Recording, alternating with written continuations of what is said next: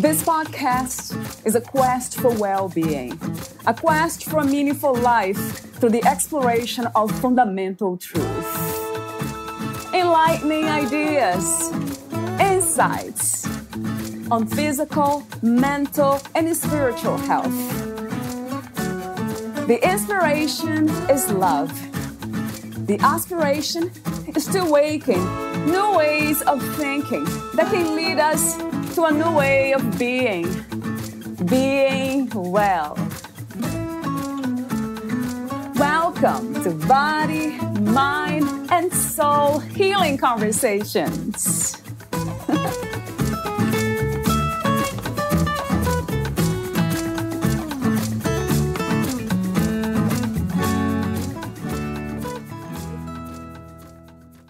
According to the shamanic way of viewing the world, one of the major causes of illness is soul loss. When we are disconnected from ourselves through trauma, soul loss, illness, and or pain, we cut away at our inner landscape and we disconnect from the earth. We fear nature, we hurt nature, and we become unaware of our footprint upon the earth. Valeria Teles interviews Samantha Corrie, a shamanic practitioner, spiritual healer, facilitator of sacred healing space, and speaker. Over Samantha Corrie's life, she has been referred to as a shamanic practitioner, a spiritual healer, a medicine woman, a soul sister, a facilitator of sacred healing space, a storyteller, a wise woman, a mentor, and a meditation teacher. However, above all, she is a mama to 2 twin boys, a lover of the ocean, and a self-confessed tea-aholic. Through earth-based and shamanic healing techniques and journeying, guided visualization, soul retrieval, storytelling, breath techniques, and a plethora of other skills, Samantha energetically walks with her clients and students as they weed their soul's garden, befriend the dragon, unearth their inner sacred sites, welcome home lost and fragmented soul parts, and ultimately come home to the truth that lives in their heart. She offers face-to-face healing and mentoring sessions outside in nature or phone or Zoom consultations with interstate and overseas clients. Meet Samantha at samanthacorrie.com.au. Here's the interview with Samantha Corrie.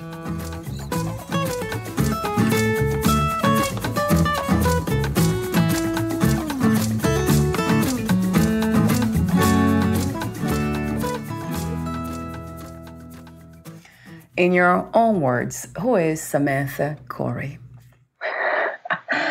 Samantha Corrie is a mama of twins first, a self-confessed tea-aholic and a lover of the ocean.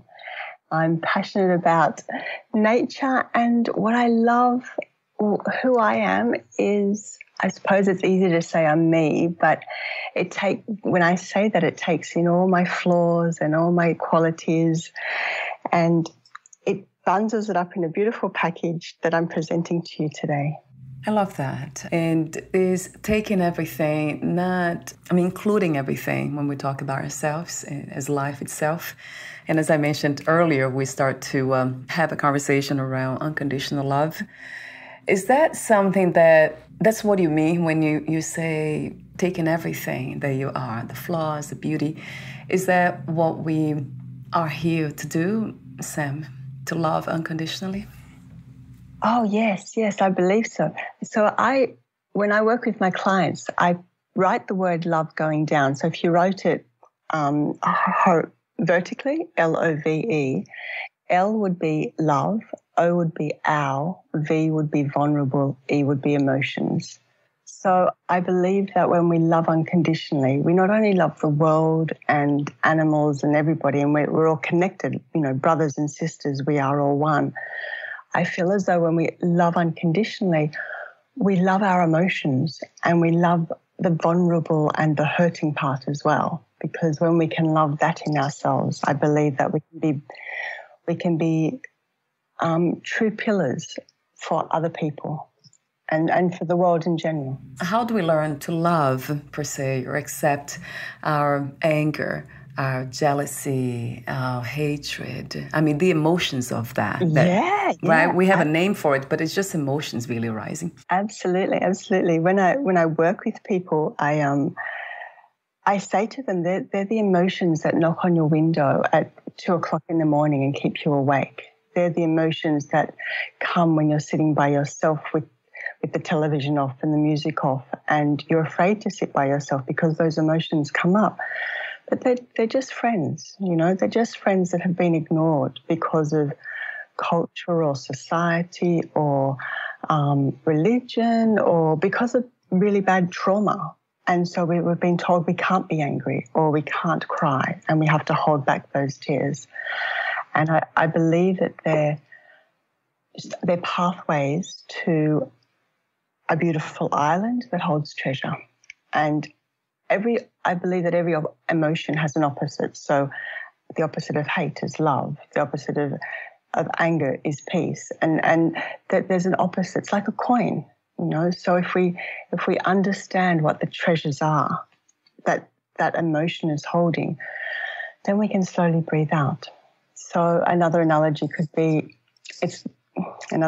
is a dragon. We're taught to fight the dragon and kill the dragon and slay the dragon. It's in all the myths and fairy tales.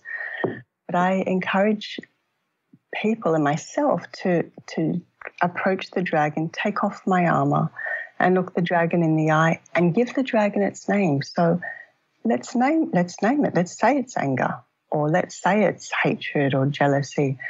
And then that dragon can slowly start to not be so fearful or angry or fire its fiery, smoke at us. Then it can show us what it's holding and keeping in the cave. Because dragons hold treasure. And when we can talk to our dragon and name our dragon, it can show us the treasures that it's protecting from us. Because when we're angry, we can't see compassion. And we can't see how good we are. We degrade ourselves and we chop our, we fell our inner forest. But when we can name what it is, then we can stop chopping our inner forest and we can feel confident and we can feel empowered and we can love ourselves more. I noticed that this might be the most challenging kind of suffering or pain that we go through as human beings. I mean, besides grief, that seems to be like a tough one. But the negative emotions and the negative thoughts, I think it seems like everyone's trying to escape from them and numb them. And like you said, just kind of slay the dragon and not really listen to it. Yeah, what a wonderful invitation. Do you believe that it's something that is challenging, hard to do, or it just requires pausing, quieting the mind and being quiet for a moment and listening? I believe it requires both. It requires being still and listening, and it also requires courage, and because those emotions may bring up memories that triggered the emotion in the first place. And that requires courage to say, I want to actually sit with that memory and then go deeper into the cause of that memory. And that requires a lot of courage, and it requires maybe healing or whatever it is that people need to have someone hold that space so that they can feel that someone's walking with them through that dark tunnel, that they're not doing it alone. So I believe that it's a bit of both. Let me ask you another question, Sam, about life itself. What is this? What is this experience of being in a human body? So for me, the experience of being in a human body is to feel really deeply and feel and have a sensual experience, to have a sexual experience, to have a loving experience, to reach out and touch. I believe being in a physical body gifts us our 5 senses, and it allows us to use our 5 senses in a way that opens the world in another way for us. If we were just a spirit being, that's a wonderful thing, but we also have chosen to come here. I believe we've chosen to come here to experience life, to experience it with our senses, to experience it with somebody else, whether it's a friend or a lover or a family. And it's also, I believe, to have a physical body is to be conscious now of what your footprint is upon the earth and how you can choose to walk upon the earth. Do we choose to walk with anger or do we choose to walk with love? And what we choose to do will affect the next 7 generations to come, and it will affect all those ancestors that we have. So being someone in a physical body, is fun, is exciting, but it also has a responsibility. How did you come to these understandings? The journey of you. The journey of me. Well, the one way of saying it is I, in 1997, I had a car accident and got whiplash, and the physio was a Reiki practitioner and took me all down that journey. So through healing my neck, I did a lot of spiritual healing. Then I did lots of other courses, shamanic courses, and I traveled, and that's the easy way of answering the question. But the other way that I'll answer is because I went into my deep tunnels and I sat with my dragon, and I woke up when the knocking on the window woke me up, and I sat in my darkness. That's the deeper question. That's the deeper answer. And that's the true answer as well, because that's taken me on many roads, and it's led me to realize that I'm an active participant in this healing, and for me to follow my path, which is to be a healer and a shamanic practitioner, I have to do the work as well. And that makes me be able to sit deeply with my clients and hold the space for them when they want to get angry or full of grief.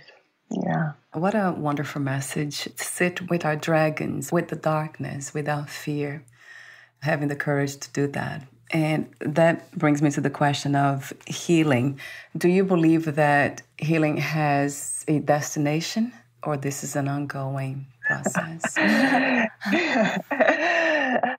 I believe it's an ongoing process. I believe that it will continue to go in this lifetime until we take our final breath. And even that is healing, because how we die, I believe, will help those that are still living. And so it continues. It's a continual journey. Sometimes we pause. Sometimes we go, okay, we've had enough now. Please, let's just stop. And I can't, like I know for me, there's times where, I can't do any, and I'm in inverted commas, spiritual things. I'm not meditating per se, and I'm not doing, working with clients. But I'm still collecting water, and I'm still chopping wood, and I'm still chopping vegetables. Yeah. And it's that is still spiritual. We don't have to always sit on the top of a mountain by ourselves in a yogic position.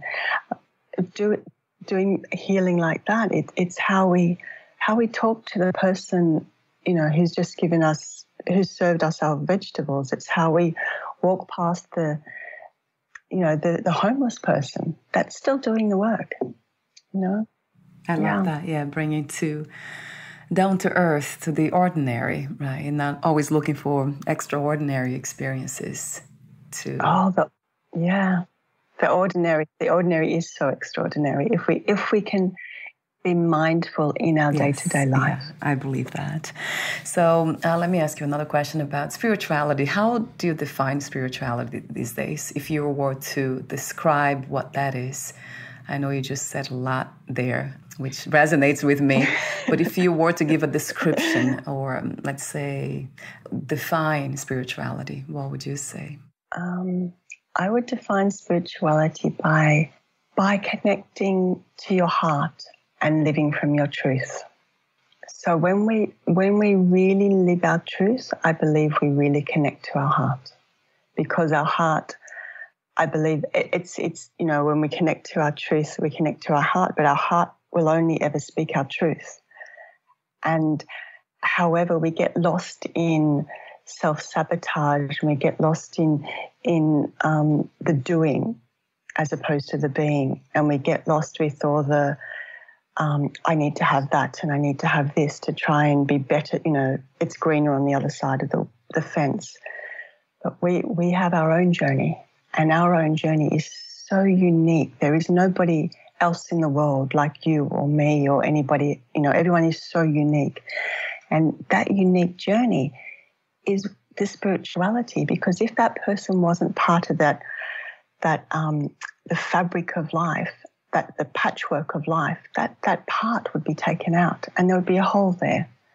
So we all have such an important part to play just by being ourselves and by living our absolute truth.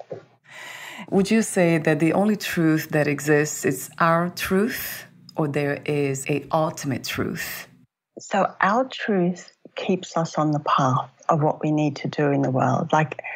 So our truth keeps us on the path of our vision, you know, our vision that's set out, if you believe in God or whatever. It's the path that sets us to do healing work, or to be a teacher, or to be a doctor, or to be a mum, or whatever that is. And that's our own individual path. So if we stay on our path, that's our truth.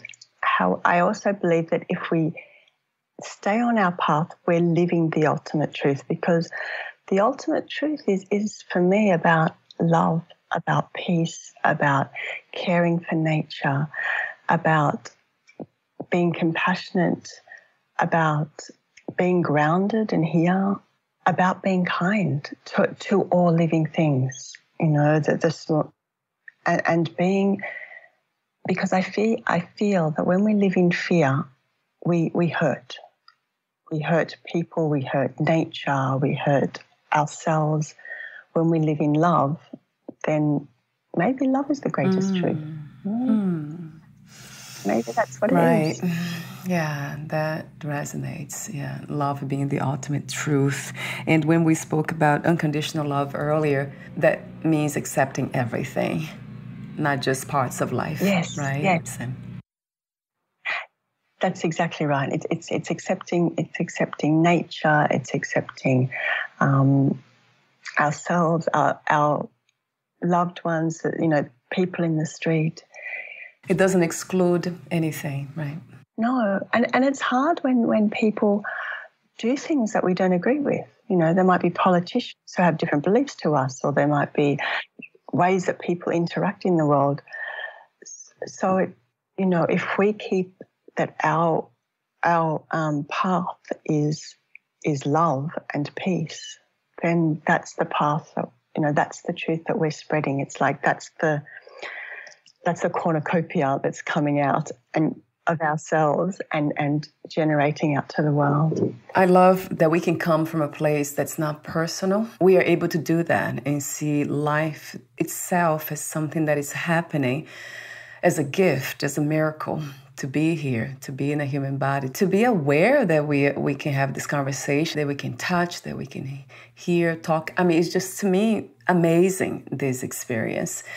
It seems to me like we need to come from a place that's not personal, because the moment we become this entity, this individual with all these ideas or belief systems, how this reality should be, should not be, that's when everything becomes distorted, confused, in fear. I mean, that's separation, really.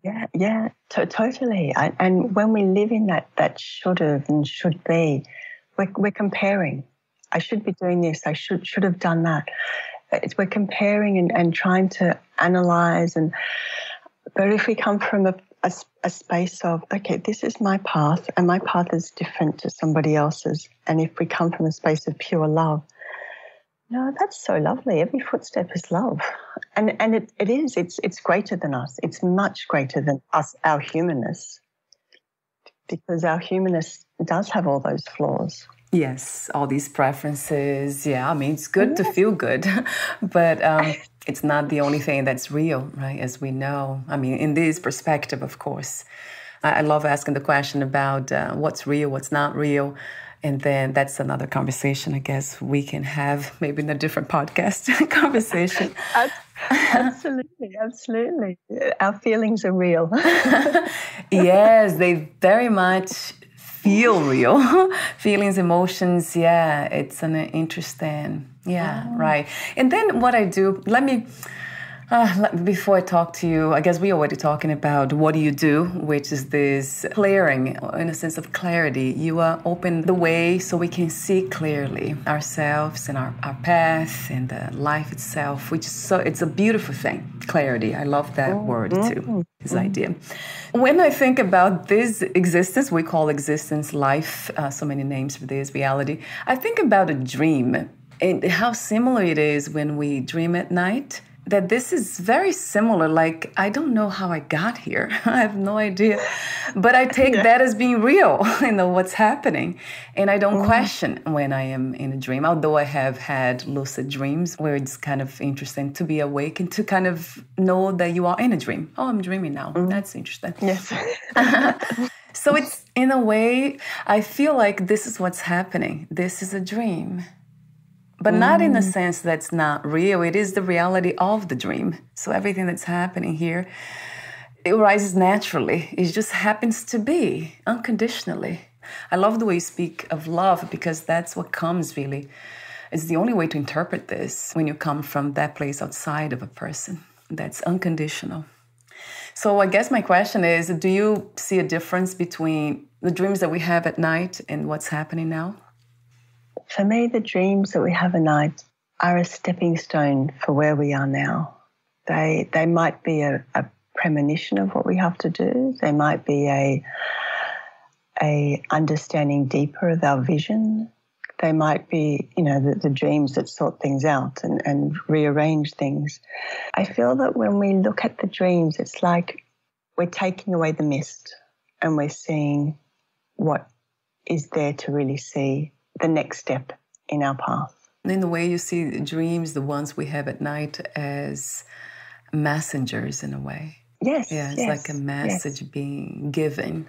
That's an interesting, and I have kind of interpreted that way too, because I tend to see everything from this, they call it big picture of things. Oh, yes. That's wider perspective. In the dream at night, it's like what I said before, we have no idea how we got there, like how that was born, the beginning of it. And we don't know what's going to happen. We don't know even what's going to happen next.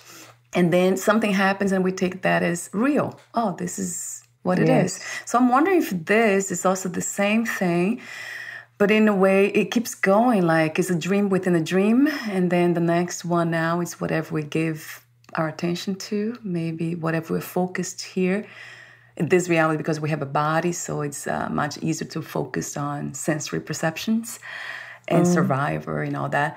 And then after there's another dream starts, there might be something else. The focus might be something else. And then it keeps going without... I'm just kind of talking out loud with you, Sam, because I appreciate the space, to talk about these things that we can only write about sometimes or talk to certain people. I agree, and it's so lovely to be able to have that space that you provide when you interview people to allow those dreams to keep unfolding. And you talk about it as a dream. I see it as a cloak that keeps unfolding, that keeps opening out, that becomes the biggest patchwork ever. That becomes maybe like a spider web that keeps weaving this beautiful web that we're all connected to, but we don't know how we're connected. But we're still there, we're still part of this. We're still part of the patchwork of life. But you're over there in New York and I'm here in Sydney, and how we got together is part of this dream, this overall dream of we're here right now, and this space right now, is so exquisite. Yes. But how we there, I was floored how we got there. Yeah, right. And then it becomes even more interesting when you lose this idea or this grasp on wanting to know how I got here. So now I'm just here, and this is interesting, and it feels different. Or whatever arises, we just kind of take that in without wanting to know. I know that this is it seems to be a very uncomfortable place for most of us, the unknown, this is the unknown, isn't it? All of this here right now, it's unknown to me. Absolutely. Yeah. Totally. Absolutely. Everything is the unknown, but it seems like we have come to that state of separation where now we want to know. There's a lot of knowing happening with human beings, right? And that's where, to me, it seems like that's where suffering really comes from. The wanting to know everything, explaining everything away. And it takes us out of the present moment. Right. When we try it. Yeah, because this is the magic. This is the impossible, I call it. It's completely the impossible. I'm like, that's just, I cannot even conceive this. Like one of these days I asked myself, what are you doing? Like, who are you? And what are you doing here? And then the answer was, you're not. And I'm like, what? And that, and I could, it's not even experience, it's an insight. It's like, you're not. Yeah, yes. Oh my God, Sam, we'll go on and on forever on this. Talk to me about soul loss and soul retrieval. On your website, I found this really insightful. You say, according to the shamanic way of viewing the world, one of the major causes of illness is soul loss. When we are disconnected from ourselves through trauma, soul loss, illness, or pain, we cut away at our inner landscape and we disconnect from the earth. I interviewed a couple of people about soul retrieval, and you, I think, are my third one. So talk to me about your perspective. How would you describe that experience? So for me, before I did any healing, particularly shamanic healing, and before I understood what soul loss was, I was traveling the world, as in being in the world, and I was being the best person I could possibly be. However, when I had soul retrievals, I realized, those parts of me were missing because of different things in my life. And when I got them back, I was like, this is how I am in the world, because I've got that piece back. It's like a jigsaw puzzle.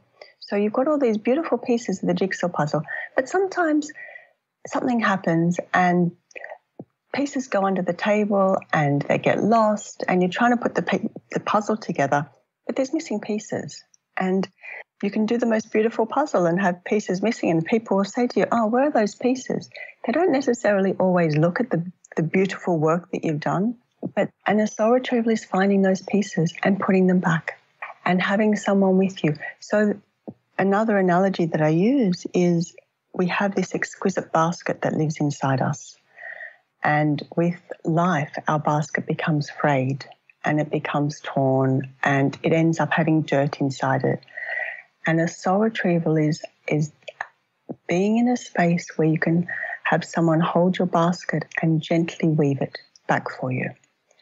And it's not me doing the weaving. I facilitate the space for your guides to weave and for you to find the pieces to put back in. And your heart, your basket lives in your heart. And when your basket's frayed, that's how your heart feels. It feels that you can't love fully. It feels that you can't connect fully. It feels that you might have low energy. And trauma is different to everybody. Trauma for one person could be the first day of school. Trauma for somebody else could be war and post-traumatic stress syndrome because of abuse and things like that. And it's so different. And because of the nature of people's trauma, it's how the basket will be frayed. And it's gently helping people reweave that basket. Because when we have our basket is woven, I keep talking about treading lightly upon the earth. But when we are fully back, we connect better with the earth. When we're disconnected, when our basket is frayed, we fear because we don't have strength in us, so we fear. We don't have love in us because we fear. We don't have self-empowerment. And when we start getting those qualities back, then we become this beautiful light that can radiate stronger. Our light bulb as a lighthouse can be 1,000 watts instead of 10 watts. On your site, you call it actually feeling fragmented and separated from life. That's what comes to me every time. We are life itself, so why do we feel separated? It seems like we have claimed ownership of a piece of reality, just a piece of life, like called me, and then we just hold on to it. This is me, this is mine, that's what I believe in. No one can try to change what I believe or what I feel or know to be true. And that's when it had been my case. And I'm not sure if we can really change all that. From your experience, were you with your clients too, are you able to feel less of the separation, or you know how to navigate those waters, per se, better and dance a much better dance with all these forces? Yeah, well, I love the word dancing and being on the boat, because sometimes I believe that we're constantly on a boat, and sometimes the ocean is really calm and it's beautiful and we're really peaceful. But nature's not like that all the time.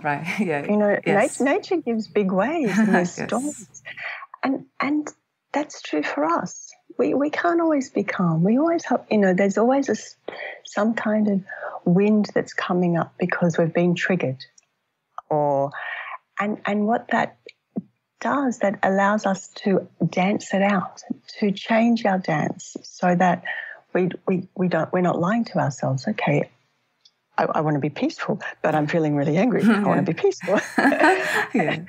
So then we've got to do the anger dance. Then we've got to go, okay, I can't navigate this ship the way I'm navigating it because I'm in really high seas, and I have to change the way the sails are. So I feel being here is constantly allowing us to change our reality, because I believe nature is our greatest teacher. And nature is always moving. Nature is always showing us about life, death, and rebirth. The seas are always changing. The skies are always changing. And it's an invitation for us to constantly change and to constantly evolve, and to allow the dead wood to fall, to allow spring to come, to allow ourselves to go inward and feel naked in the vulnerability of no leaves on our tree, so that we can go in our inner cave, so that then when spring comes, we can take that breath out and go, oh, okay, so this is what it means. But unless we go in, we can't come out again. Beautifully said.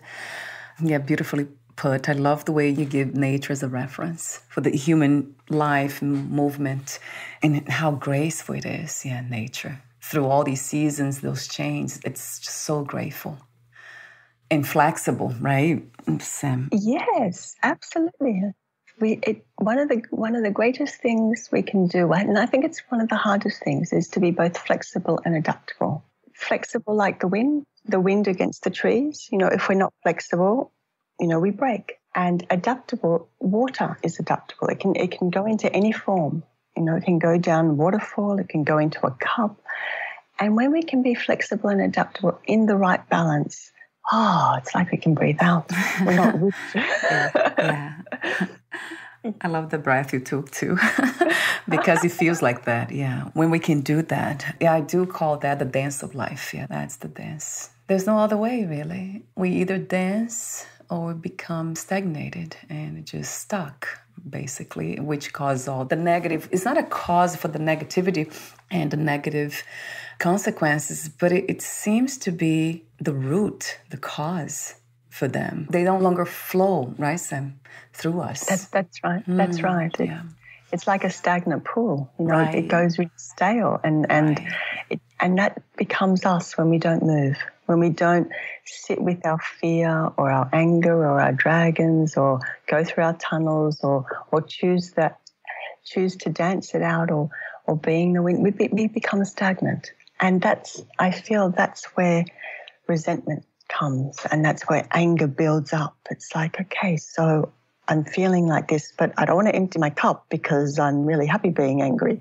Okay. So it boils over like this cauldron. And so the work that I do with people is encourage them to take the lid off, and to say, okay, I'm angry today. Let me empty some of that cup of anger so I can see, oh, right, okay, once I empty some of that, underneath is, I've called it anger, but actually underneath is loneliness, or at the bottom of the cauldron is fear. Yeah. So it keeps unfolding. It's so important. Yeah. It keeps unfolding, totally, like nature. That's something that surprised me, that most of us don't see that we are nature, that we are not apart from nature. We are nature itself too. Absolutely, yes. So you offer earth-based shamanic healing techniques and journey, and also guided visualization, soul retrieval, storytelling, breath techniques. That's wonderful. It always works, going back to the breath. Would you like to talk about any of these other methods, Sam, for a moment? Well, I suppose what I do is kind of what we've been doing now. Yeah. Through the pictures, I share analogies and pictures, and how people respond to that is very different, because the picture is very different to everybody. Yeah. And so, I facilitate beautiful workshops that are called Let's Talk About, where each 6 to 8 weeks I propose a topic and we talk about anger, or we talk about death, or we talk about ancestors, and we talk about the unspoken so that we can move it through our body. That's the group sessions that I do. And, in one-on-one, essentially, I suppose what I do is help people find their sacred landscape inside, not by pulling the dead wood out, or not by being unconscious to what it is. It's being really gentle to themselves so that they can weed their soul's garden and plant what it is that they want. Being really careful and gentle and mindful that, maybe this plant doesn't grow here, but it can grow over there. I don't need it here. So I use a lot of analogies, and I work either via Zoom or Skype with international clients to create a space so that people can come home to their heart through soul retrieval or through breath, because I believe that everyone's garden is exquisite, and it's just helping them be the best gardener they can be and finding the right things to put back in when it's been lost. Thank you so much for being here in this reality with this intention. It's really a beautiful thing. I don't usually use the word beautiful for almost anything else but nature, when I look at nature, the grace and how it flows. But there are some human beings that resemble that. They embody that nature. So you are one of them. Thank you again, Sam. Bless you. Thank you. Thank you. So before we end our conversation today, I have a few more questions for you, the ending questions. Would you like to add anything? Other than a thank you? No. Thank you. Yeah, no, I feel as though we've had a beautiful cup of tea together. Yes, right. I could taste it for sure. My last questions to you, let me see. Let me ask you this one. I'll ask you 2 questions. What is another word for healing? Another word for healing would be, the word that came to me just then was mindfulness. And what are 3 things about life you know for sure as of this moment? I know that everything is changeable. I know that nature is my greatest teacher and grounds me when I'm feeling that I don't know where to go. And what else do I know right now? On a personal level, I know the love of my children fill my heart. Thank you so much again for your presence, clarity, wisdom, for this sincere desire to help yourself and others. It's really a beautiful thing. Thank you again, Sam. Thank you. Thank you very much. And before we say goodbye, where can we find more information about you, your work, products, services, and future projects? Sure. So I've got a website. So it's Samantha Corrie, SamanthaCorrie.com.au. And it's all there on the website. I do have a Facebook account and an Instagram account. Sam_Corrie is Instagram, and Samantha_Corrie is Instagram, and it's the same for Facebook. I also do a free meditation every Tuesday night on Facebook, just to offer people a space just to connect. I'll have your website link on your podcast profile too. Oh, perfect. Beautiful. Thank you so much again, Sam, and we'll talk soon. Bless you. Thank you. Bye for now. Bye-bye.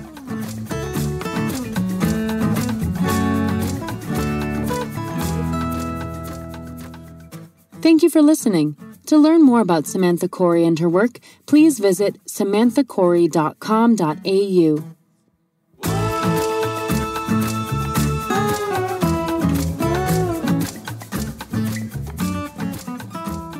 To learn more about this podcast, please visit fitforjoy.org/podcast.